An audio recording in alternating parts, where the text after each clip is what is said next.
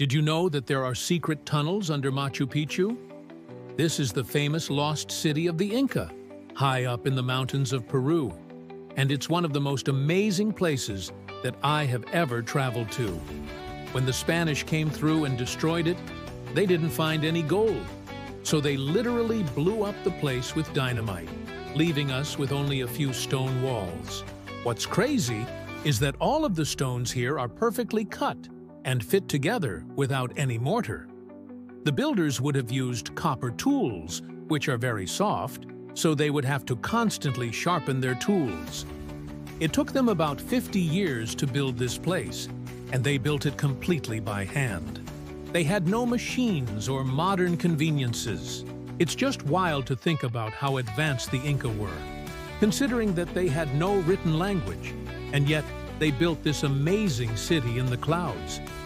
I hope that you get the chance to visit Machu Picchu one day. It's truly a place like no other.